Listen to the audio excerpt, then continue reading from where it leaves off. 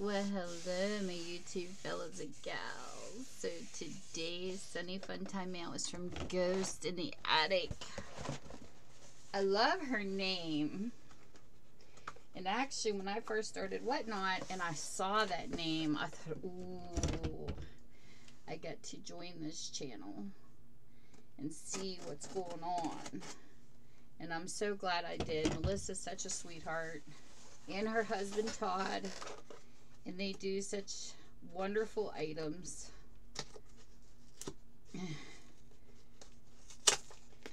They will even look for stuff for you and all that good stuff. But then all Whatnot people are so fun. But she was my very first purchase. So let's see. Oh, how cute. We have a Huckleberry Hound mini card game and Piggy Bank mini card game. Adorable.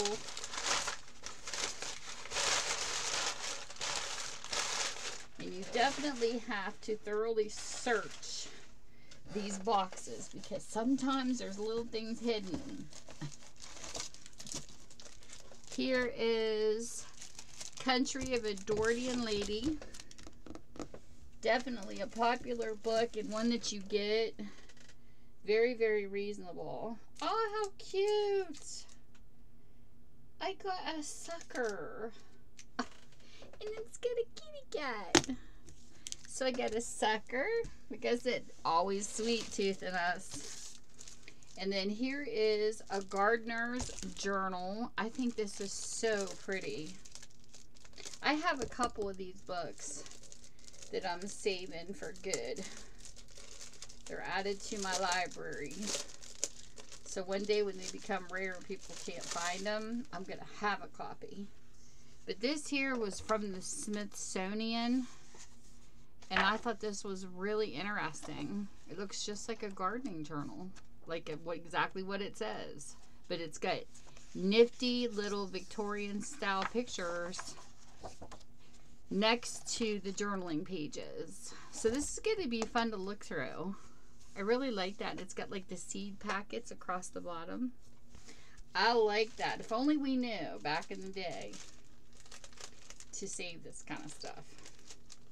If we only knew, people. I think of how many seed packets I could have saved if I would have started saving them as a kid. How cute those would have been in a journal.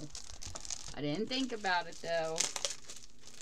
And if you don't know what, this is the Edith Holden. If you don't know what the Country Diary of an Edwardian Lady is, it's a very popular book. And there's a lot of crafters that take this apart and add it in their journals because of the way it's written and the images. This book is absolutely stunning. And it is a lot of fun to read. But they're getting pricey because people know that crafters want them, so that the prices are being jacked up on this book. But I've been getting them for pretty fair prices where I've been finding them. Because I know some people will tell you, you know, they don't look, they look at a couple places when they Google and they think that it's that cost everywhere, and it isn't. They'll say, oh, it's $90 or you can't get it. Yeah, you can. You just got to know where to look. Got to research, people. You can never assume that you're not going to get something cheaper until you've actually researched it in many places. And sometimes it just doesn't come up in Google because you got to realize the Google spots, people pay for them. So there's a lot of smaller bookstores and places that you can look for this, and it's a lot cheaper. But you got to Google it by the store name because some people don't want to pay the price to be on top.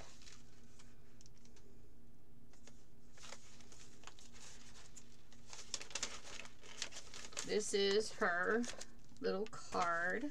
I love how she does her cards differently. Isn't it cute? Your paper you pick is really cool too. So there's her paper. Ghost in the Attic. And she has does. Thank you, Tammy, for your help. I moderated for her, too. You're the best. You're the best, too, Melissa. Look how cute. I'll mod for you guys anytime you need a moderator. And then she sent me some coconut lavender almonds. Now, me and my husband are not much for almonds, but we do have a family member that loves almonds, so this will be a nice little gift to that person. We're not coconut nut eaters. Now, he might eat a Snickers, but that's about the extent. He likes certain, like cashews and pistachios, but he's not much of a nut person. And I fell in love with this. I think this is just absolutely gorgeous. This would be so cool. I don't know why I thought this hung on a side. It's actually, I only thought it had one leg, but it's got three where it sits. And it's a nice little jewelry container. And I think this is so pretty. And it might end up being a gift for someone because I have a family member with a birthday coming up. But I think that is stunning. It's something I think she would like. And then there's this. I think this is so pretty. It's a little metal dish. Look at how cute that is. And it's got a... Oh. I can't ever think of stuff when I'm doing a recording. A bridge. Covered bridge. That is so gorgeous etched into that. And it's another little trinket. Like, you know, at the end of the day, you have this sitting on your bathroom sink or your dresser. And you want a place to just lay your jewelry, like your earrings and rings. You just set it on top of that and you grab them when you need them. I think that is so stinking cute. I love it. Both of these are cute. So with that, that was my haul for today. Thank you from Melissa and Todd for finding such cute items. And with that, whatever time zone you're in, I hope you're having a great one, and I will see you soon. Bye.